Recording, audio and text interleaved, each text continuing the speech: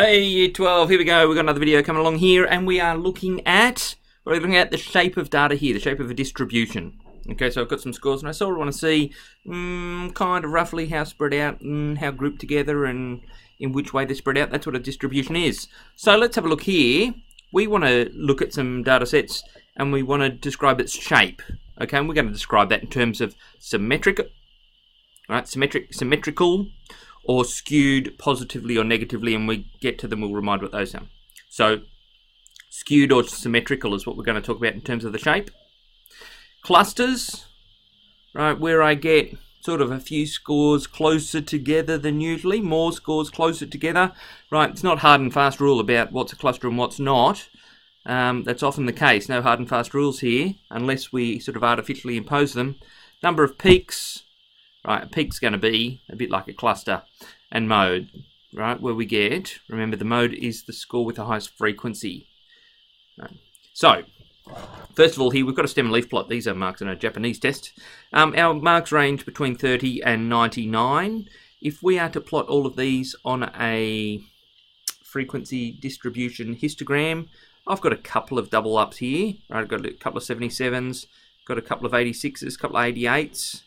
By and large though, right, we would have a big long axis with a whole lot of nothings on there and then very small little peaks. So maybe what you would do if you were trying to get an idea of the distribution here is you might group them together. And now if we're to group these in tens, if we say, well, these are all the 30s, anything between 30 and 39, anything between 40 and 49 and so on, right? And if we now rotate, if I take this and sort of rotate that around this way, maybe this side up a little bit, then I do get a bit of a shape, a distribution there, right? I do get to see a bit of a shape of that distribution.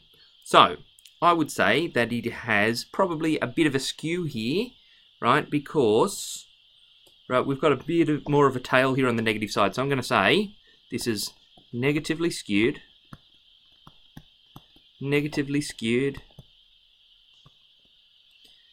Any clusters? Yeah, well, I would say there's a bit of a cluster between 43 and 56. There's 6 scores relatively close together.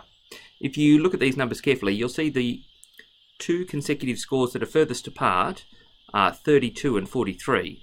Okay, from 32 to 43, right, that's quite a big gap.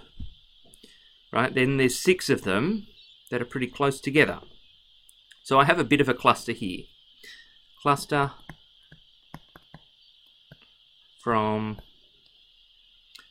43 to 56, and again I suppose from, let's say, 73 up to 99.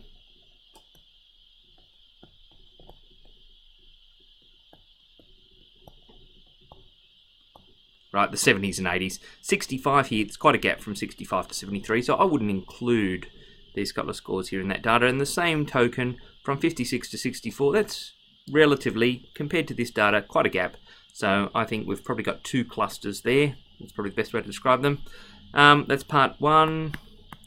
Number of peaks and modes. Well, do I describe that as peak? There's nothing with a frequency of more than 1. If we group the data, there's a little bit of a peak, but it's, you know, pretty smooth compared to the 2 here and the 2 here. There is certainly a peak here in the sort of mid-80s. Right, peak in mid-80s. Small peak. Small peak, let's say high 40s, around 50. Right, it's only evident if you group the data. Right, if you just look at these individually, I think it's pretty silly to say that 77, 86 and 88 are all modes. Right, the frequency of each of those scores is 1 greater than any other score. That's not significant as far as I'm concerned. Maybe sometimes would be described that way, but I wouldn't describe those as a mode.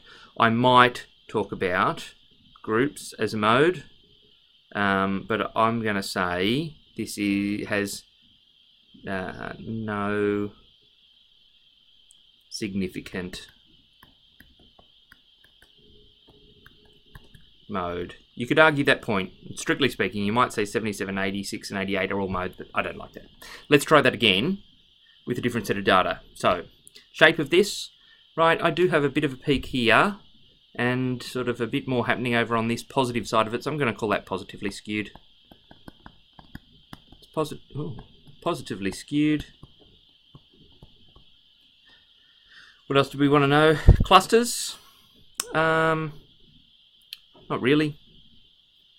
There's a bit of a cluster around that, around here. One cluster. What else do we want to know? Peaks. I guess we can say there's 2 peaks. Right, because there's sort of a peak here and here. Peaks.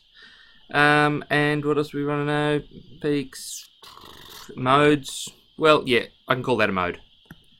One mode. Whatever that is. We don't have any figures on there, so we can't read it off. Okay. That's probably fair enough to say those things. Now, this is a curious data set, and it is exactly symmetrical about 6. So I'm going to call it symmetrical. Whoops. Symmetrical. It has, I don't know if I'd call those clusters, but there are 4 distinct peaks.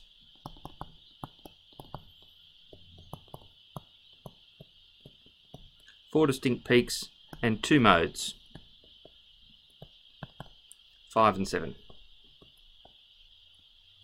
Now this is a bit of a gut feeling, but you know, there are, it's not so much how tall these are, but the sort of difference between them. So we go from a frequency of 5, a frequency of 6, and 1 in between. Well, that sort of does seem to be significant.